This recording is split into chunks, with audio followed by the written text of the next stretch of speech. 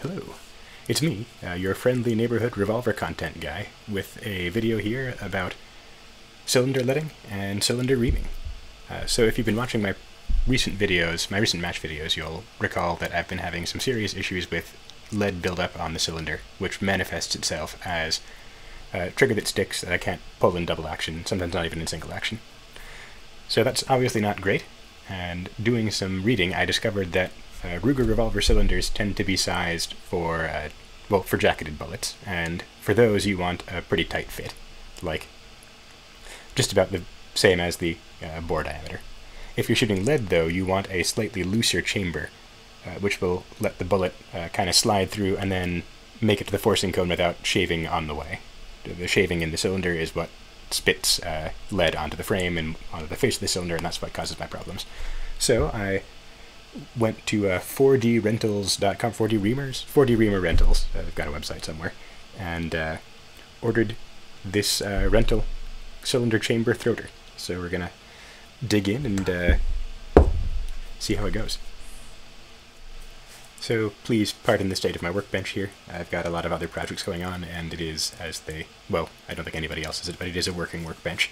So yeah, it's a bit of a mess outside of frame in each direction here. Also, I'm not used to having the camera right here, so if I show something to the computer screen, that's why.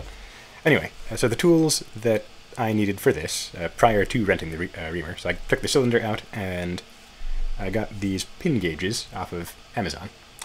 They were about $4 a piece, and since I only needed 354 through about 358, it was a lot cheaper to buy just 5 of them separate than to buy, an entire box set from 1/4 of an inch to 1/2 inch in thousandth intervals. Yeah, so these are Vermont gauge black oxide brand ones. So I started off by taking my 357, since I've read online that your Ruger cylinders tend to be about 357 to 3575, and tried it in each of the cylinders, and it passed a 357 gauge and did not pass a 358 gauge, uniformly all around, which suggests that I do need to go a little bit bigger. Happily, the reamer is in kind of the standard 358 chamber diameter. Yeah, so the way this works is you've got a selection of these little pilots here. This one is a 357, and it comes with 354 through 357 in 5/10,000th intervals. So you test the pilots on the front of the cylinder until you find the one that works for each one. You write that down. For me, it's nice and easy because, as I have got on my sheet here, 357 fits all, and then you kind of go to town. So let me rejigger my camera a bit so you can see the vise, and we'll get going. Alright, so you start the process by oiling the cutting edges of the reamer. Especially for a rental, that's very important because they will charge you out the nose if you return a damaged tool.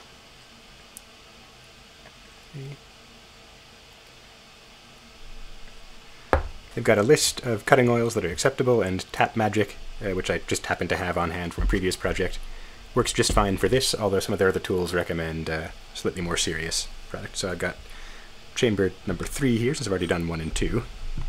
Just kind of set it in, let the pilot center the reamer, and then turn clockwise until it pops out the bottom.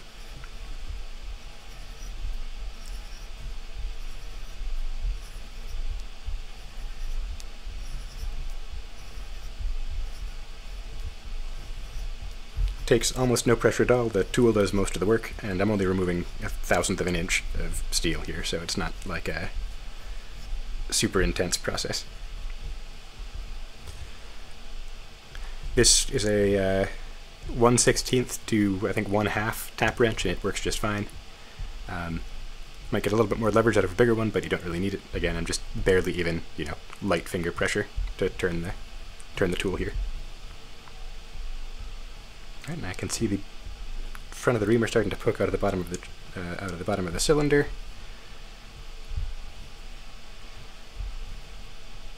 Almost there. Now it's starting to turn freely, and there it goes.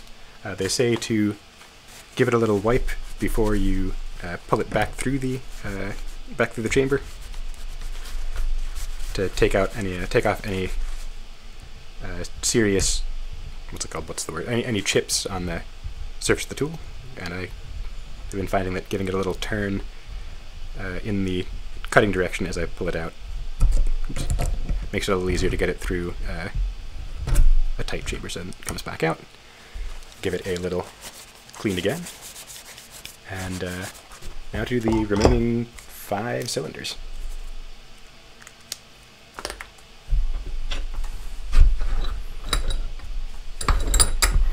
So to number my cylinders, I've got them written here on a little piece of masking tape that I stuck to the, just to the surface of the cylinder. So it comes off nice and clean and gives me a surface that I can write on that is not the cylinder itself.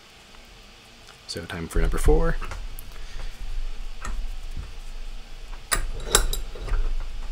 And we'll hit the sped up footage button from here on out.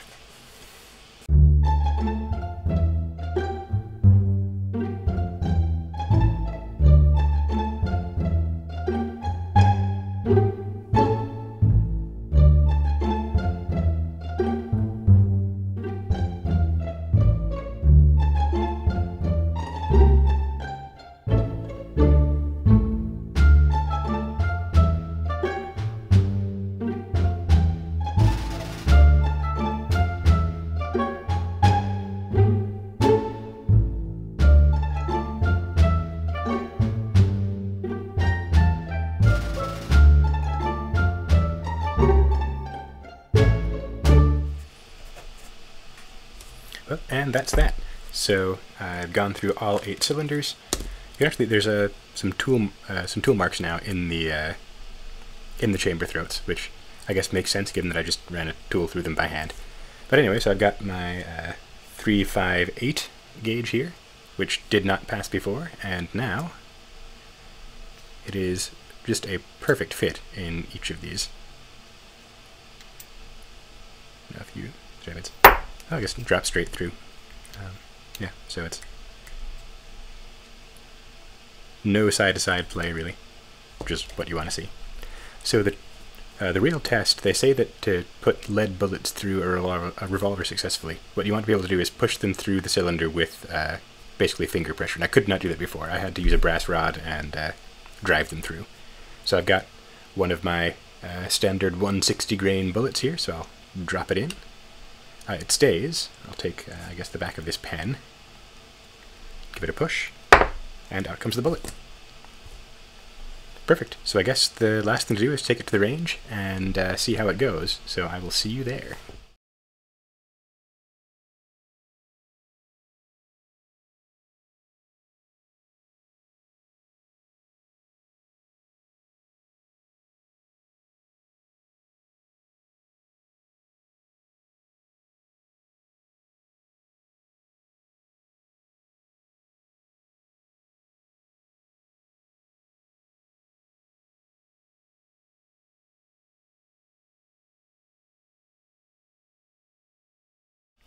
Well, that didn't go quite to plan, and I will level with you.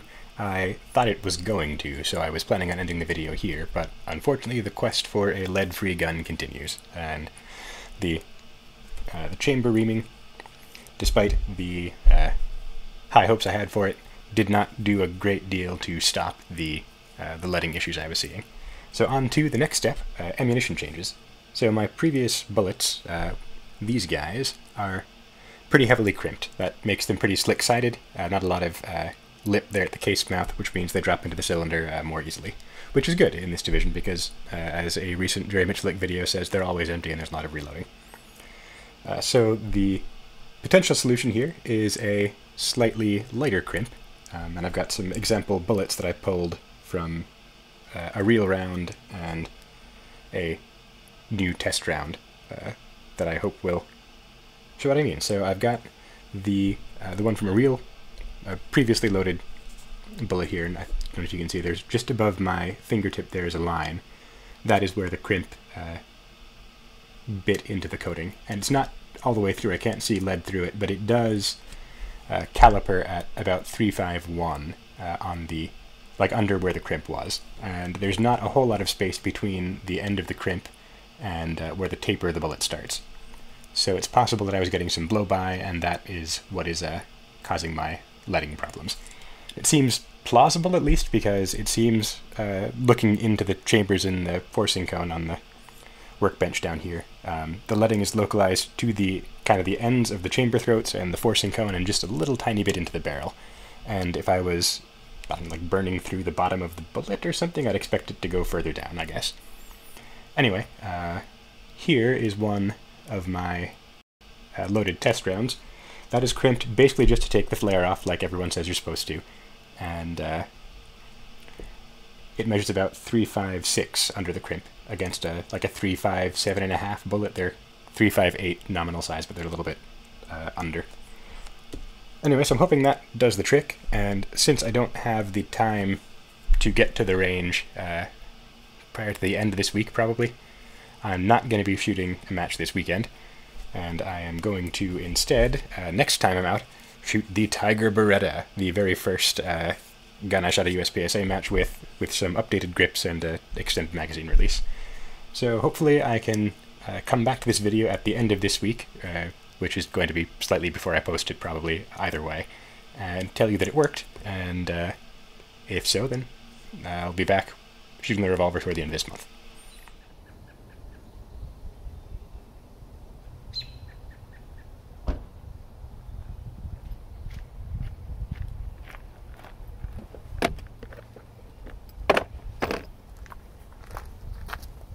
It's me, Jay, your Revolver content guy, and it has been 41 days since I've had a reliable gun. Hopefully today's the day.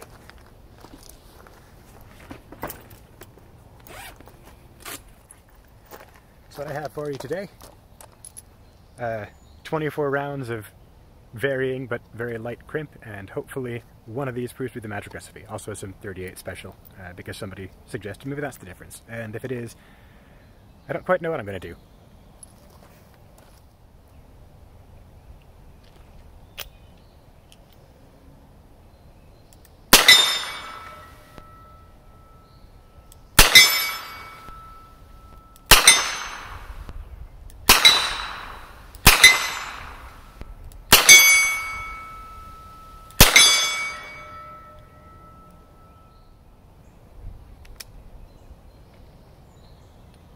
I don't know, I'm not sure that's what I wanted to see. So one good thing. Apparently I don't need any crimp whatsoever, beyond just seating the bullet to hold it in the case. These are actually, they're flared wider at the case mouth than they are around the bullet, and it still held just fine, so that's one thing. Let's put another moon or two through here and see what, well, another load or two through and see what happens. Well, I do see a good deal less build-up between the muzzle and between the forcing cone and the cylinder. So I'm going to put this next batch in. These are crimped to basically a perfectly straight wall. 377 from 377 around the bullet, 377 at the mouth.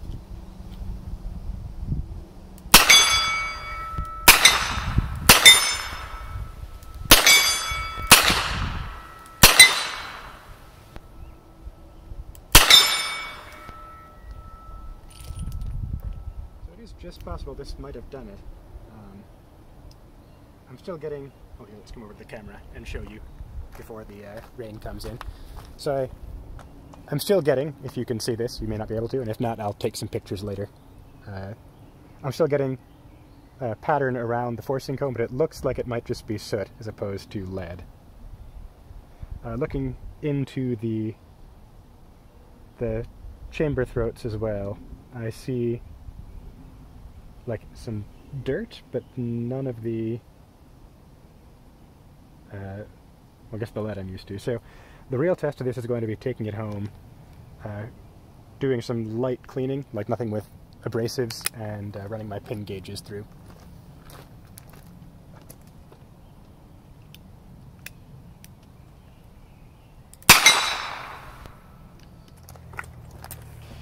So that was my day at the range. It's not quite as bad as I made it out to be. I got through 40 rounds without very much trouble at all in the way of cylinder binding, or trigger freeze, as I've been calling it.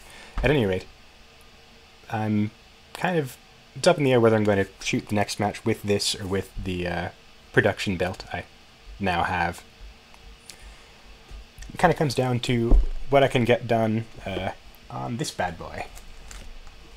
So I've got my old ammunition here and my new ammunition right here. And it's pretty hard to tell the difference, but if I put them side by side, you can see that the, well, actually you really can't in the video. The old one is just very slightly shorter.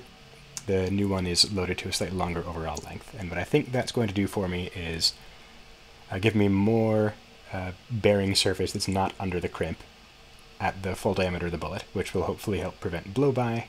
It's also a little bit, well, it's, you know, more case volume because the bullet's loaded further out. So I'll get a little bit, hopefully a little bit lower pressure, maybe, you know, burn less of the coating off the bottom of the bullet as it's coming out of the chamber. And both of those will help. You know, since I got through 40 rounds, I can at least get through a stage at a time with detours to the safe table. If I can load enough, I might try and take some up to the range sometime this coming week prior to the match and see how like a couple of moon clips behave. Yeah, I'd like to, you know, get to the point where I can just load up my box of moon clips and go to a match, but I don't think I'm quite there yet, maybe? Anyway, this has already gotten like twice as long as I wanted it to, because I went into it thinking, oh, I'll just ream the cylinders, or ream the chambers, and that'll solve everything, and it did not. It's a complicated piece of machinery, your revolver, and I am clearly still learning. So until next time, that's all I got.